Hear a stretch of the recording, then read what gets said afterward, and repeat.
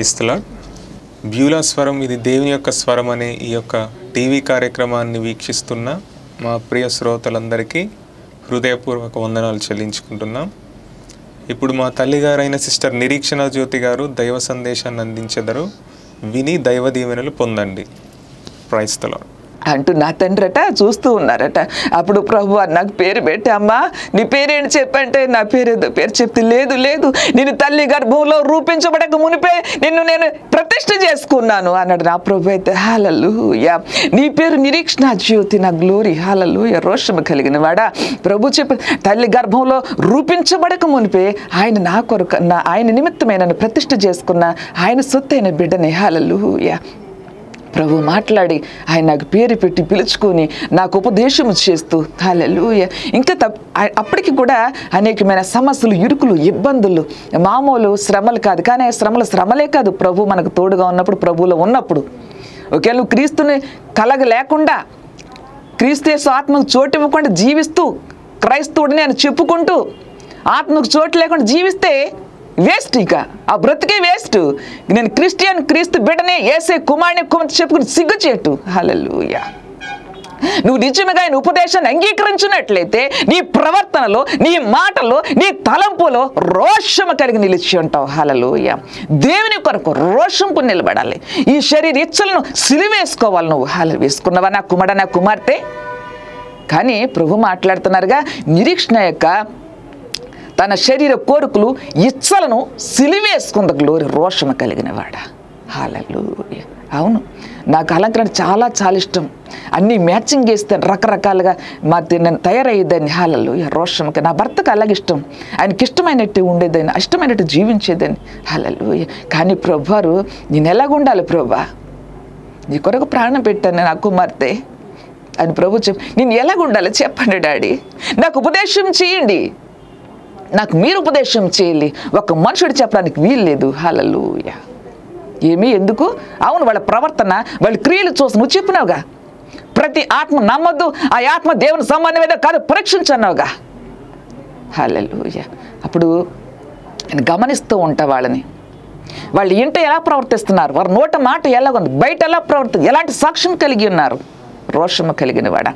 ఇవన్నీ కూడా చూడ్డానికి నా ప్రభు కృపనిచ్చినారు. హల్లెలూయా. ఎంత తప్ప తోక ఊపుకుంటే ఎక్కడ పడితే అక్కడ పరిగెట్టుకెళ్ళి అలవాటు నాకు లేదు. నా ప్రభు రానిడు కూడా రోషము కలిగినాడు. ఎందుకంటే ఆయన చెప్పింది చెప్పినట్టుగా నేను వింటాను కనుక. హల్లెలూయా. అది కష్టమైన, నష్టమైన, హల్లెలూయా, నా తండ్రికి తెలుసు. హల్లెలూయా. ప్రభు చెప్పినారు, నాకు ప్రియమైన కుమార్తె, నా ప్రభు అనేక మార్లు వచ్చి నన్ను కౌగిలించుకుని నన్ను సేద తీరుస్తూ నన్ను ముద్దు పెట్టుకుంటూ, నా కుమార్తె నీ తోడుగా ఉన్నాను కదా అని ప్రభు చెప్పి అందరూ విడిచినారు, ఆస్తులు పట్టుకుని వెళ్ళిపోయారు, నన్ను మోసం చేసినారు. అన్ని విషయంలో కూడా నా అనుకున్న వారు కూడా మమ్మల్ని మోసగించినప్పుడు, ఇప్పుడు ప్రభు నమ్మిన తర్వాత, హల్లెలూయా, అప్పుడు తెలిసింది నీకు. ప్రభు ఉపదేశం చేస్తూనే ఉంటారు ఆ సమయంలో, ప్రభు నమ్మిన తర్వాత. కానీ ప్రభు వారు చెప్పినారు, నిన్ను మోసం చేసినా కూడా నువ్వు మోసం చేయడానికి వీల్లేదు, నువ్వు ఎవరికి కూడా రుణస్థిరాలుగా ఉండడానికి వీల్లేదు, ఒక్క రూపాయి కూడా. హల్లెలూయా.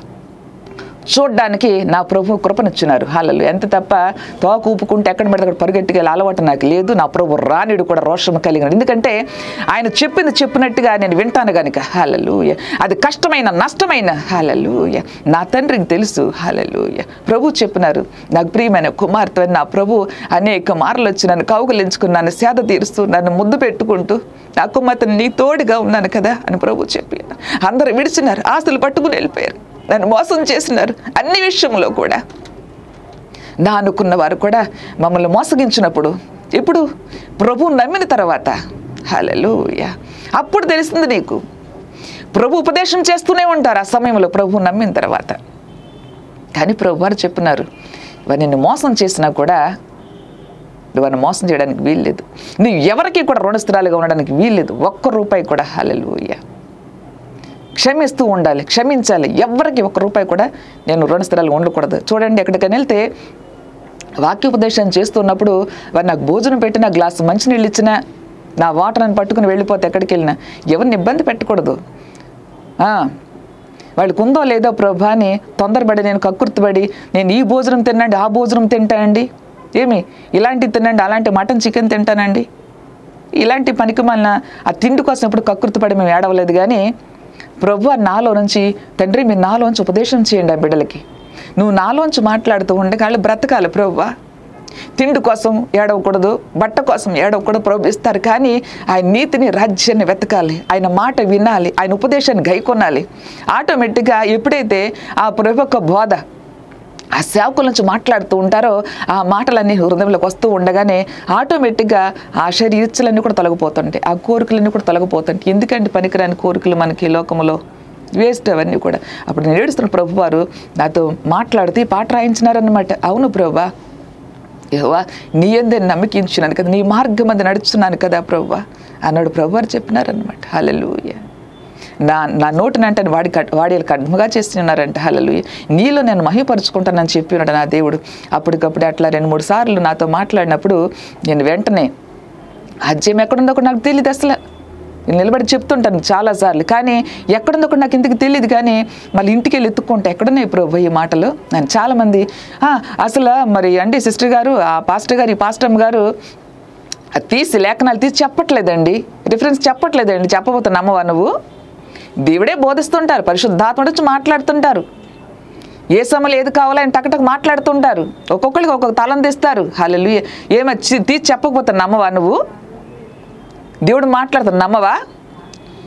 ఏమి తోమ కూడా అంతే, నేను చూసి నమ్మాలి, నేను ఆ యొక్క గాయలో నా వేలు పెట్టి అప్పుడు చూడాలి, నమ్ముతాను అన్నాడంట. వేలు పెట్టి గుచ్చి చూడకపోతే నమ్మవా నువ్వు? అందుకే చూసి నమ్మిన వారికంటే చూడక నమ్మిన వారు ధన్యులు. ఇలాగ ఈ టెలివిజన్ ముందు నిలబడి ఇలా ఆయన దైవవాక్కు విడుదల చేస్తున్నారంటే నేను పరిశుద్ధుడు మాట్లాడుతూ ఉన్నారు. నమ్మవా? ఏమి కుమారుడా, నమ్మి తీరాలి, ఇది వాస్తవం. హల్లెలూయా. అప్పుడు ప్రభువారు ఆయన వాక్కులు ఇచ్చి, హల్లెలూయా, థ్యాంక్ యూ జీసస్. ఆ ప్రభువారు చూడండి నా ఎదుటి నిలబడున్నారు ఇప్పుడు నా తండ్రి, జీవము కలిగిన తండ్రి. నమ్మాలంతే, నేను నమ్మేస్తా. ఎస్ ప్రభు చెప్పారు, ఈ యొక్క ఎక్కడ నిలబడే దేశంలో నిలబడిన స్థలంలో నేను ఉంటానని చెప్పినాడు ప్రభువారు. హల్లెలూయా. అందుకే నేను ఒంటరిని కాదు, నా ప్రభు నాతో ఉన్నారు. దేవునికి మహిమ కలిగింది గాక. 1000 మంది నీ ప్రక్కన పడిన 10,000 మంది నీ కుడిపర కూలినను కూడా అపాయం ఏది నీ వద్దకు రాదన్నాడు. ఎందుకు? ఎందుకు భయభక్తులు కలిగి జీవిస్తున్నావు గనుక, ఆయన ఉపదేశానికి చెవిగా ఆలకిస్తున్నావు గనుక, ఆ వాక్కులను హృదయం భద్రపరుచుకుంటున్నావు గనుక. హల్లెలూయా. మరి దినాన్న నీ చెవి యొగ్గి ఆ ఉపదేశాన్ని అంగీకరిస్తున్నావా నా కుమారుడా, కుమార్తె? నీ వినినట్లయితే నీ నోటును కూడా వాడిన ఖడ్గంగా చేస్తాడు తండ్రి. ఏమి సేవకులకైనా విశ్వాసం కాదు, నీకు చేస్తాడు. సేవకులని చెప్పేసి నెత్తి మీద కూర్చోబెట్టుకుని విశ్వాసం అని చెప్పేసి అని కింద కూర్చోబెట్టే దేవుడు కాదు. హల్లెలూయా. అందరము సమానమే, అందరం ఆయన పిల్లలమే, అందరూ ఆయన ఉపదేశాన్ని వినవలసిందే. సేవకుడు నేను కూడా అంతే వింటా. నేను వినకుండా ఏమి ఆ దైవ చిత్తాన్ని పక్కన పెట్టేసి నా ఇష్టం నెరవేర్చుకోవడానికి మీ ముందుకు రాలా. నేను అడగండి ప్రభువుని, మీరు కన్నీరు కార్చి ఉపాసన ప్రార్థన చేయండి. మామూలుగా అడగొద్దు, మామూలుగా సాతాను అబద్ధం చెప్తాడు, వాడు దొంగ. ఏమి అంచు దినాలు కడవరి దినాలు మోసం చేస్తాడు. ఆ మోసకున్న మాటలు చూస్తే నమ్మయ్యద్దు. మీరు ఉపవాసం ఉండండి. నేనే కాదు, ఏ సేవకుడు ఇలా నిలబడి మీకు వాక్యం బోధిస్తున్నా మీరు కన్నీరు కార్చి ఉపవాసం డే అన్నట్టు ఉపవాసం ప్రార్థన చేయండి. ప్రభువా నిజంగా నీ ప్రణాళికలో ఉన్న సేవకుడైనా సేవకురాలేనా ప్రార్థన చేయి. నీకేమైనా డౌట్ ఉంటే ప్రభు బయలుపరుస్తారు. హల్లెలూయా. బయలుపరిచారు కన్నీరు కార్చి ప్రార్థన చేయి. ఎవరిని మనం ఏమనకూడదు. దేవునికి మహిమ కలుగును గాక. వాళ్ళలాగా వెళ్ళలాగా అనవసరం మనకెందుకు ఏమనకూడదు. కాబట్టి కన్నీరు కార్చి ప్రార్థన చేసేవాళ్ళు కాదు. కన్నీరు కార్చి ప్రార్థన చెయ్యకే సంఘాలు విచ్ఛిన్నమైపోతున్నాయి. సేవకులను కూడా సాతాను ఇష్టానుసారంగా వాడుకుంటున్నాడు. దానికి కారణం ఏంటంటే సంఘము కన్నీరు కార్చి ప్రార్థన చేయాలి. ఫస్ట్ ఆఫ్ ఆల్ ఏమండి, ఆయన మీకు ఉపదేశం చేస్తున్నాడు, మంచి ఆయన మార్గంలో నడిపించిన, దేవుని మార్గంలో నడిపించిన ఉపదేశం చేస్తున్నాడు. అలాంటి ఆయన కోసం ప్రార్థన చేయరా? ఏమి ప్రియ సంఘమా, దేవుని పరిశుద్ధ జనాంగమా, ఈరోజు సేవకులు ఆయా ప్రాంతాలకు వెళ్ళి వాక్యాన్ని ఉపదేశాన్ని బోధిస్తున్న దైవవాక్యాన్ని విడుదల చేస్తున్నారంటే వెనక ప్రార్థన శక్తి కావాలి. మనకు ప్రార్థన చేసే వాళ్ళు సంపాదించుకోవాలి. నేను సంపాదించుకోవాలి సేవకురాలుగా. మీ అందరికీ ఉన్నారు. మరి నాకు నా బిడ్డలు నేనే ప్రార్థన చేసుకుంటాం. ఎవరున్నారో తెలియదు కానీ ప్రభువా మేమైతే యథార్థంగా ప్రభువా నీ యొక్క వాక్యాన్ని విని నీ మాటలు గైకొని అనుసరించి జీవిస్తున్నావు కనుక నువ్వు మా ప్రార్థన ఆలకిస్తావు. ఏమి ఒంటరిగా ఒకళ్ళ ప్రార్థన వింటాడు దేవుడు. ఎప్పుడు యథార్థవంతులు బలపరిచే కనుదృష్టి గలవాడు. నువ్వు యథార్థంగా కనుక ఆయన ఉపదేశానికి చెవి యొగ్గి ఆలకించి నువ్వు నడుచుకున్నట్లయితే ఆయన నీతో ఉంటాడు. హల్లెలూయా. అలాగే నేను నేర్చుకుంటూ నా బిడ్డలకు నేర్పుతుంటా. హల్లెలూయా. ఎవరి బోధ వినమాకండి. రకరకాల బోధలు. ఎవరి బోధ అంటే ఏసేవని కించపరచట్లా. ఎందుకంటే అబద్ధ బోధకులు, అబద్ధ ప్రవక్తలు గమనించాలన్నమాట. హల్లెలూయా. రోషము కలిగిన వాడ కనుక ఏది దేవుని ఆత్మ చేత నడిపించబడుతుంది, ఏది దురాత్మ చేత నడిపించబడుతుంది గమనిస్తున్నావా? నా కుమారుడా కుమార్తె పడిపోతున్నావా గోతులు దిగబడిన తర్వాత ఏడుస్తున్నావా? బ్రతుకు మారిందా? ఉపదేశాన్ని వింటున్నావా? వెళ్ళి ఆ ఉపదేశం నీ బ్రతుకును మార్చిందా? మారిస్తే దేవుని ఆత్మ అక్కడ పనిచేస్తున్నారు. ఆ ఉపదేశము నీ హృదయంలో నిలిచి ఉన్నదా లేదంటే అక్కడ దేవుని ఆత్మ కాదు, సాతాను ఆత్మ పనిచేసి గమనించు. నిజముగా క్రీస్తు యేసు యొక్క బోధలు ఆ పరిశుద్ధాత్ముడు దిగివచ్చి నీతో మాట్లాడుతున్నప్పుడు నీ బ్రతుకు మారాలి. బ్రతుకు మారిందా? నీ స్థితిగతులు మారినయ్యా? నీ మాట తీరు మారిందా?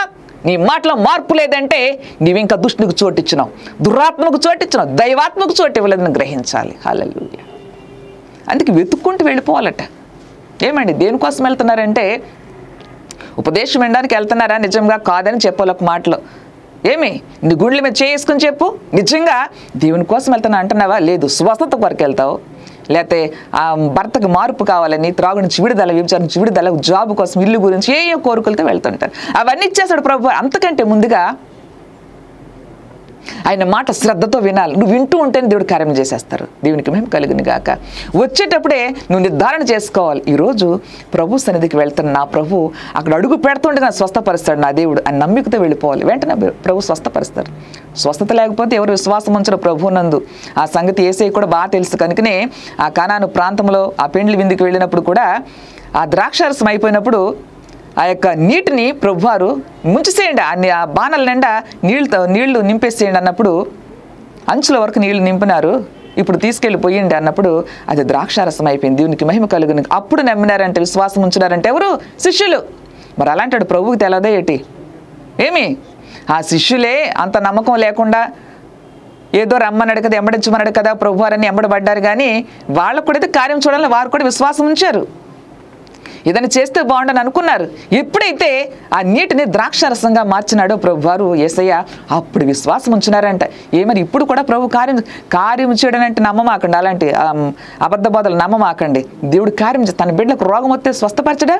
స్వస్థపరిచేసి ఆ తర్వాత చెప్తాడు ప్రభు, నాన్న ఈ మాట విను, అమ్మ ఈ మాట విను, ఏమి ఇది నా చిత్తము కాదు అన్నప్పుడు దాన్ని విడిచిపెట్టేయాలి. దైవ చిత్తానికి లోబడాలి. దైవ చిత్తానికి హృదయం చోటు ఇవ్వాలి. పరిశుద్ధాత్మకు చోటు ఇవ్వాలి. దైవ చిత్తంలో నువ్వు అడగాలి ప్రభువారిని. అంతే తప్ప ఆ ఇల్లు కోసమే ఏడుచి ఏమి, లేకపోతే ఆ కాళ్ళు నొప్పులైనా ఏడ్చి దీనికోసం కాదు. దేవుడు అన్ని ఇస్తారు. స్వస్థపరిచే దేవుడు, ఆయన కృపనిచ్చే దేవుడు. హల్లెలూయా. కనుకనే శ్రేష్టమైన బోధ, శ్రేష్టమైన ఉపదేశము. హల్లెలూయా. రోషము కలిగిన వాడు రోషము కలిగే మాట్లాడతాడు. హల్లెలూయా. అలాగని ఎప్పటికీ కోపడుతూ ఉండే దేవుడు కాదు. కానీ ఇప్పుడు ప్రేమ చూపిస్తున్నారు, ఇంకా టైం అయిపోయింది, వచ్చేస్తున్నారు ప్రభువారు. ఎలాగొస్తున్నారు? ఎట్లా వస్తున్నారు? ఉగ్రుడే వస్తున్నాడంట ప్రభువారు.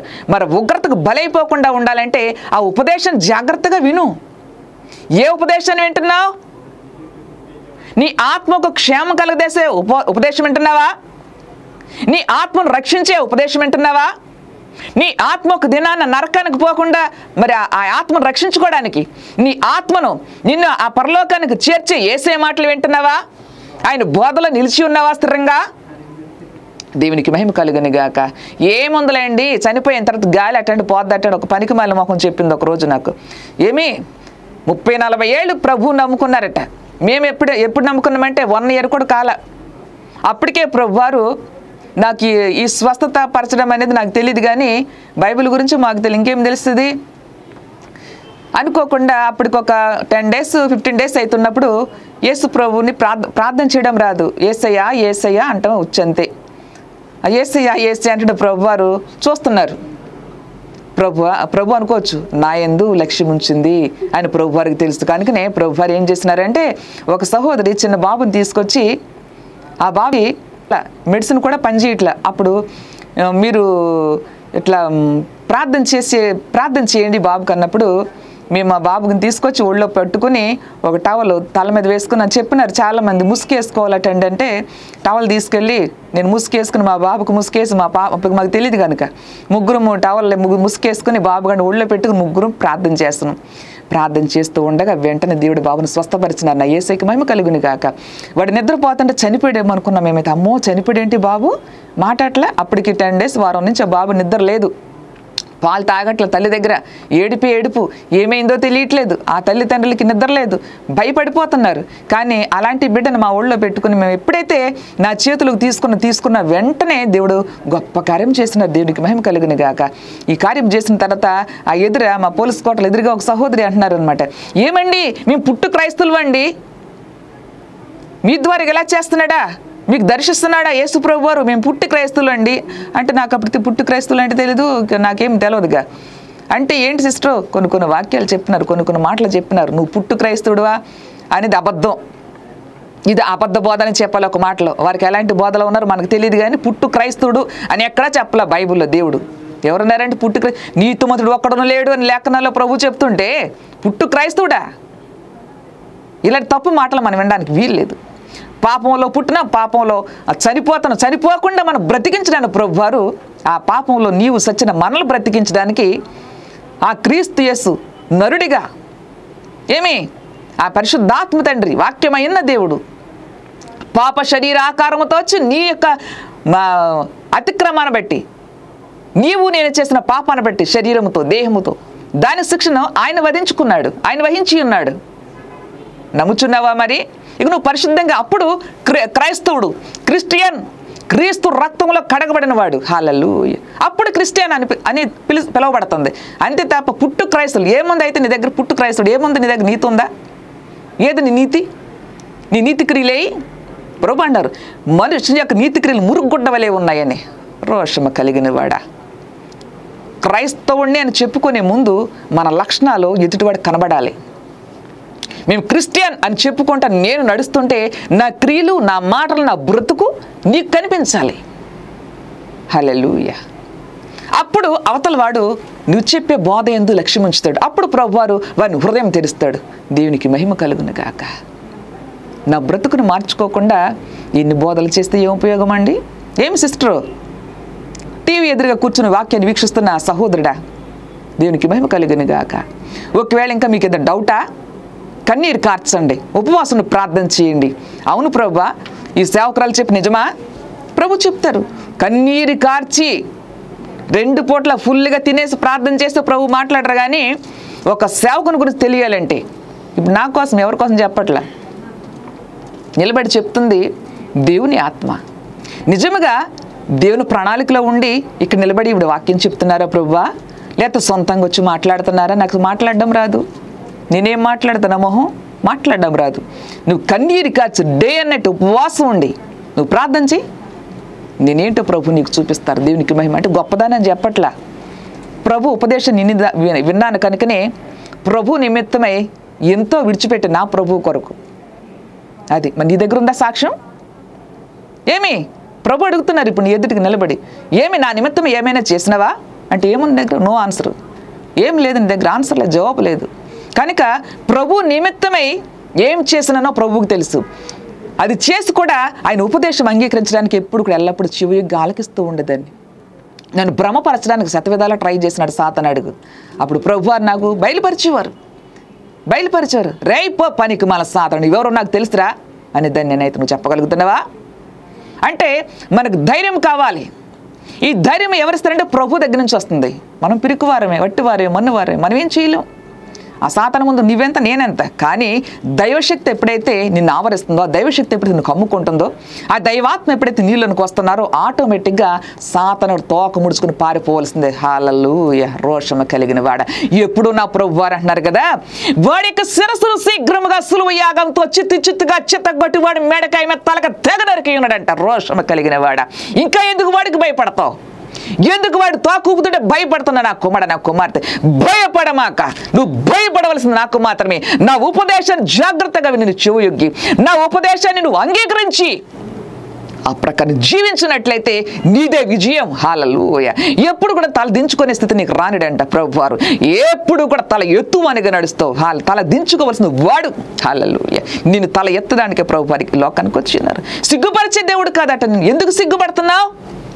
ఏమి సిగ్గెందుకు పడుతున్నావు? నువ్వు తప్పు చేసినప్పుడు సిగ్గుపడాలి, త్రాగినప్పుడు సిగ్గుపడాలి, వ్యభిచారం చేసినప్పుడు సిగ్గుపడాలి, అబద్ధాలను సిగ్గుపడాలి, లంచం తీసుకుంటే సిగ్గుపడాలి. అప్పుడు లేదు సిగ్గు, ఇప్పుడు ఎందుకు? రోషము కలిగి నీతో మాట్లాడుతూ ఉన్నారు. ఆయన ఉపదేశం అంగీకరించు. నిన్ను క్రమమైన మార్గంలో సక్రమంగా నడిపించే దేవుడైన నేను ఒట్టిగా విడిచిపెట్టే దేవుడు కదా. ఆయన చెయ్యి పట్టుకుని నడిపిస్తాడు. ఇంకొక మాటలో చెప్పనా, నా ప్రభు మమ్మల్ని ఎత్తుకున్నాడు చంకన. నా కన్నులార నా ప్రభు నాకు చూపించున్నాను. నా తండ్రి నాకు వచ్చిన సమస్యలో భయపడి పిరికి దానిలా పారిపోలా వచ్చేసేయమన్నారు చాలామంది. అలాగే వెనక్కి తిరిగితే ఓడిపోయినట్టే. ఓడిపోయింది ఎందుకు? పనికిరాదు, వేస్ట్. యుద్ధ రంగంలో ధైర్యంగా ఉన్న వాళ్ళు కావాలన్నారు ప్రభువారు. పిలువబడిన వారిని పరీక్షిస్తాడు ప్రభువారు. పరీక్షించినప్పుడు పిరికి వారు ఉంటే వాళ్ళని మళ్ళీ పక్కకు నెట్టేసి మిగిలిన వారు ఏర్పాటు చేయబడిన వారు. దేవునికి మహిమ కలుగును గాక. ఆ ఏర్పాటు చేయబడిన వారి ద్వారాగా గొప్ప కార్యాలు చేస్తాడు, దైవీ కార్యాలు చేస్తాడు, బ్రతుకులు మార్చే కార్యాలు చేస్తాడు. వారి నిత్య రాజ్యములను తోడుకెళ్లే విధముగా ప్రభువారు వారిలో ఉండి ఆయన ఆ వాక్కులు విడుదల చేస్తూ ఉంటారట. రోషమ కలిగిన వాడ. Thank you Jesus. చూడండి, ఎక్కడికి తీసుకెళ్తున్నామంటే మేము మా ఇంటికి తీసుకెళ్తున్నాం ఏంటి? మనందరికి ఒక ఇల్లు ఉంది అక్కడ. హల్లెలూయా. ఆ ఇంటికి తీసుకెళ్ళాలి మీ అందరినీ. అది నా ప్రయాస. హల్లెలూయా. మీరేది ఆశిస్తారు అని ఎప్పుడు యథార్థంగా నా హృదయపూర్వకంగా చెప్తే నేస్తున్నాము. ఎప్పుడు కూడా మీరిస్తారనే ఆశ నాకు లేదు. హాలలు ఇప్పుడు చెప్తున్నా, నిజముగా కనుక మీరిస్తే నేను బ్రతకాలి అనే చెడ్డ తలంపు ఉంటే ఇప్పుడే నా మెడకే కట్ చేసి పడతాడు నా ప్రభువారు. హాలలు రోషము కలిగిన వాడ. హల్లెలూయా. రోషం పూని ప్రభు యొక్క సన్నిధిలో నిలబడి మాట్లాడుతున్నా. చూడండి, ఎలాంటి స్థితిలో ఉన్నావు, మాకు ఎలా భోజనం పెడుతున్నాడో మాకు ఆశ్చర్యమైన అనిపిస్తుంది ప్రభువారు. ఏమి ఎక్కడికైనా వెళ్తే వాళ్ళు ఇస్తారని దేహి అనుకుంటే ఇప్పుడు వెళ్ళాలా నేను? అలాంటి చెడ్డ తలంపై రాలా నా తండ్రి. ఇప్పుడు రానీయుడు కూడా నా ప్రభువారు. ఎందుకంటే ఆయన ఉపదేశాన్ని అంగీకరించి జీవిస్తున్నాం కాబట్టి. ఎలాగైనా పోషిస్తాడు ఆయన. హల్లెలూయా. చూడండి, ఒక పాస్టర్ గారు చెప్తున్నారు, 2 కేజీల 3 కేజీలు బియ్యం అంట నెల రోజులు తిన్నారంట 10 మంది కలిసి. దేవునికి మహిమ కలుగును గాక. అద్భుత కార్యాలు చేసేవాడండి. నీవు నేను సేవించే దేవుడు రోషమ కలిగిన వాడు, మహిమ కలిగిన దేవుడు ఆయన. నువ్వు నమ్మిన వాడు సామాన్యమైన వాడు అనుకుంటున్నావా? మహిమా స్వరూపి, అద్భుతాలు చేసేవాడు, ఆశ్చర్యకారములు చేసేవాడు. నువ్వు నమ్మితేనే కార్యము చూడగలుగుతావట. హల్లెలూయా. అంత గొప్ప దేవుడు మమ్మల్ని పోషిస్తున్నాడు ఈ సమయం కూడా. కనుకనే ఆయన ఉపదేశాన్ని జాగ్రత్తగా అంగీకరించాలంట. రోషం కలిగిన వాడా. Thank you Jesus. Thank you lord. మరి ఆయన ఉపదేశాన్ని అంగీకరిస్తావా? నాకు ఉపదేశం చేయండి. Praise the lord. దేవుడికి మహిమ కలుగును గాక. ప్రభు మిమ్మల్ని దీవించును గాక. ఇన్ని రోజులు కూడా ఈ బ్యూలా టీవీ కార్యక్రమాన్ని వీక్షిస్తున్న నా ప్రియ శ్రోతలారా, మీ అందరికీ మా హృదయపూర్వక వందనాలు చెల్లిస్తున్నానండి. వాక్యాన్ని వీక్షిస్తూ మీరు బలపడ్డారని, స్వస్థ పొందుకున్నారని, మీ కుటుంబాల్లో మరి సంతోషంతో సమాధానం కలిగి ఉన్నారని మేము నమ్ముచున్నాం. దేవునికి మహిమ కలుగును గాక. చాలామంది ఫోన్ చేసి అడుగుతున్నారు, అమ్మగారు మరి అందరూ అకౌంట్ నెంబర్ ఇస్తున్నారు, మీరు ఇవ్వట్లేదు, మీరు ఇవ్వండి అని అడిగినప్పుడు మేము ఇవ్వండి ప్రభు చెప్పాలి, ఇవ్వనండి అని చెప్పాను చాలామందికి. ఎందుకంటే ప్రభు చెప్పని పని నేను ఏది చెయ్యను. దేవునికి మహిమ కలుగును గాక. కనుక అనేక మంది జీవితాల్లో చేస్తున్న గొప్ప కార్యాలను బట్టి, అనేక మంది స్వస్థతలు, విడుదలలో ఎన్నో కార్యాలు చేస్తున్నాడు. కనుక వాళ్ళందరి కార్యాలు చేస్తున్నాడు కాబట్టి వాళ్ళు ఫోన్ చేసి అడుగుతున్నారు, మేము స్పాన్సర్ చేస్తామండి, మీ అకౌంట్ నెంబర్ ఇవ్వండి, మీ అకౌంట్లో కొంత అమౌంట్ వేస్తామండి అని అడుగుతున్నారు. నేను చాలా వరకు నెగ్లెక్ట్ చేసిన ఇవ్వాల చాలామందికి. నా ప్రభు చెప్పాలని ప్రభు దగ్గర ప్రార్థిస్తున్నప్పుడు ప్రభు వారు మాట్లాడారు. అకౌంట్ నెంబర్ ఏమని తండ్రి మాట్లాడినారు కాబట్టి నేను ఈరోజు ఆ అకౌంట్ నెంబర్ మీకు ఇవ్వాలని ఆశపడుతున్నాను. ప్రభు మీకు ప్రేరేపణించినట్లయితేనే ఆ అకౌంట్లో మీరు అమౌంట్ వేయండి. మీకు తోచినంత ఇంత అంత డిమాండ్ చేయట్లా. దేవుడు ఎక్కడ అలాగే చెప్పలేదు. ఉచితంగా పొందుకున్నాం కాబట్టి ఉచితంగా అందించవలసిన బాధ్యత నాకుంది దేవుని దాసరాలుగా. కాబట్టి మీరు అడుగుతున్నారు కాబట్టి, ఎందుకంటే మేము చెప్పే వాక్యంలో మాలో నుంచి ప్రభు మాట్లాడుతున్న మాటలు వింటూ ఉండగా మీ హృదయాలు తెరుస్తున్నాడు ప్రభువారు. మీకు స్వస్థపరుస్తున్నారు, కార్యములు చేస్తున్నారు. రైట్ కదా? కనుక మీరు ఇవ్వాలని ఆశ కలిగి ఉన్నారు. పరిశుద్ధాత్మ మీ హృదయాన్ని ప్రేరేపణ చేసినారు కాబట్టి మీరు నన్ను అడుగుతున్నారు. దేవునికి మహిమ కలుగును గాక. కనుక ₹1 వేసినా చాలు, దానికి ప్రతిఫలం మీరు పొందుకుంటారు. దేవునికి మహిమ కలుగును గాక. ఓకేనా? అకౌంట్ నెంబర్ ఇస్తామండి. ఆ నెంబర్ మీరు చూసుకోండి. మీరు వేసే ముందు మాకు ఫోన్ చేయండి. మేము మీతో మాట్లాడతాం, మీకోసం ప్రార్థన చేస్తాము. ఓకేనా? ఒకవేళ పర్సనల్గా మమ్మల్ని కలవాలని ఎవరైనా మీరు ఆశతో ఉంటే మీకోసం ప్రత్యేకంగా కూడా ప్రార్థన చేస్తాం. అంటే డబ్బులు ఇస్తే చేస్తాను అనుకోవద్దు, పొరపాటు. ఓకేనా? మిమ్మల్ని ఇంకా బలపరిచి మీరు ప్రభు సన్నిధిలో నిత్యము నిలిచి ఉండాలని మా ఆశ. కనుక ఇప్పుడు మా అకౌంట్ నెంబర్ ఇస్తున్నాము. మా account number Palvancha branch SBH account number 62096313432. మరొకసారి 62096313432. మీరు పూర్తి డీటెయిల్స్ తెలుసుకోవాలని అనుకున్నట్లయితే మా మొబైల్ నెంబరు స్క్రీన్ మీద కనిపిస్తుందండి. మీరు ఫోన్ చేయండి, మమ్మల్ని సంప్రదించండి. తప్పుకోకుండా మీతో మేము మాట్లాడతాము. దేవునికి మహిమ కలుగును గాక, దేవుడు మిమ్మల్ని దీవించును గాక. మా చిరునామా సిస్టర్ నిరీక్షణ జ్యోతి, ప్రసాదంపాడు, కృష్ణా జిల్లా, విజయవాడ. మా ఫోన్ నంబర్లు 9912988389. మరి ఒక నంబర్ 9948651301.